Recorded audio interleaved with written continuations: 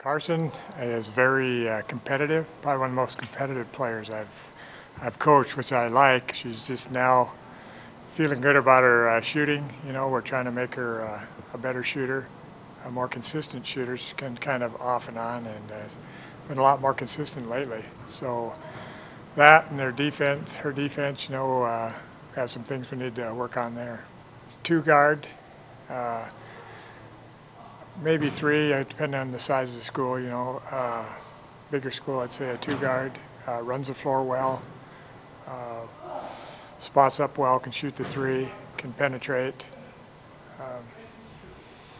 You know, overall, you know, very versatile player.